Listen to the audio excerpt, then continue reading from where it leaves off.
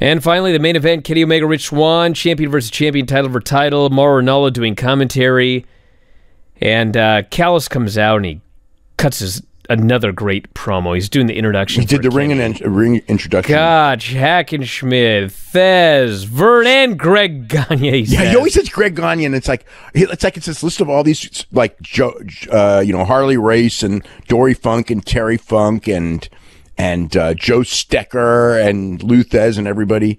He names all these like legends of legends, and Vern Gagne, who's fits in that category, and then the last 2 weeks he said Greg Gagne twice, and I don't know like if there's like some like thing like it's like just like for shits and giggles he always throws Greg Gagne's name in there. There's nothing wrong with Greg Gagne. Greg Gagne was a good worker. I saw many very good. He was not Gotch and Hackenschmidt and Thez and Race and Terry and Dory Funk. No, all of those guys you would say like if you're doing like a list of the greatest wrestlers of all time.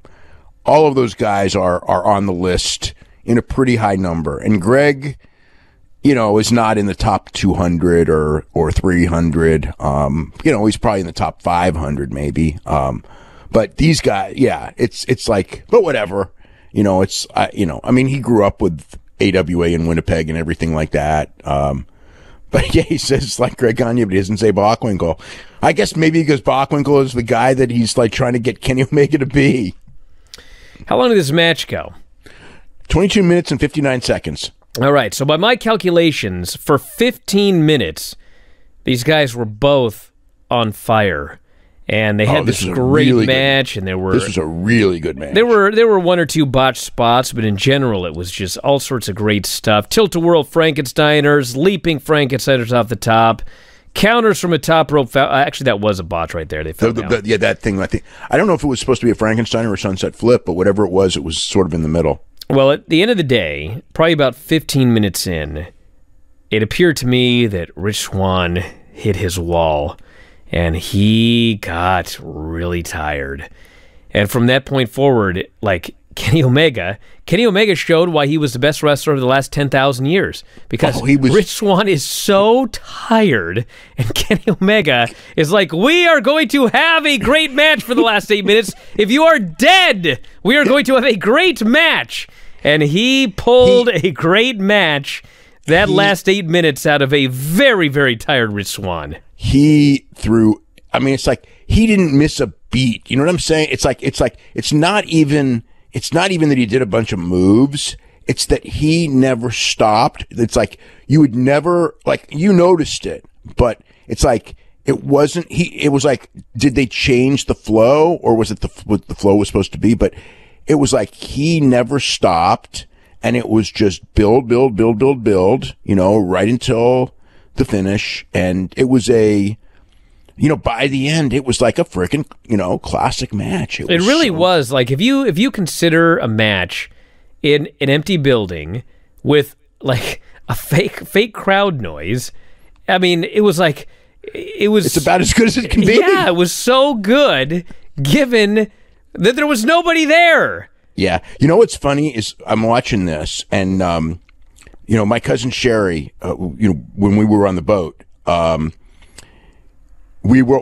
I don't think you weren't even there. But it was Kenny Omega and the Young Bucks were wrestling SCU, and about 5 minutes, and she doesn't know wrestling or anything like that. She knows boxing and MMA and all that, but she doesn't know wrestling.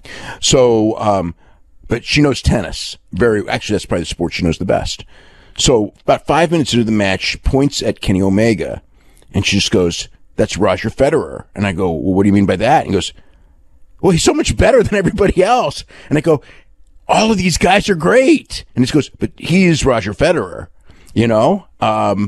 So he's like doing, like, about 7 or 8 minutes in this match, I'm going like, "Oh my God, he's Roger Federer," because he was so good in this match. I mean, not that he isn't always like that in a big match, because he's one of the best big match wrestlers that there's ever been, but I guess maybe because it was no fans, and I'm watching this, and it's feeling not that much different from watching a Kenny Omega match in front of 10,000 fans. because it's just like everything is so solid and crisp and paced so perfectly, and his athleticism, he's got that step that's a little bit quicker than everybody else, and it's just something to watch, and Swann was really good, until no, I thought Swann had a real good match. It was just well, he was, and even when he got tired, like he was completely exhausted, but like he had to do stuff, and so it took him like a really long time to get up there on the ropes. But once he got up there, if he had to do a Phoenix Splash, he did a Phoenix Splash. And really, the two big botched spots were earlier in the match before anybody got tired. So he was tired, and he very much slowed down. But, he still did what he had to do.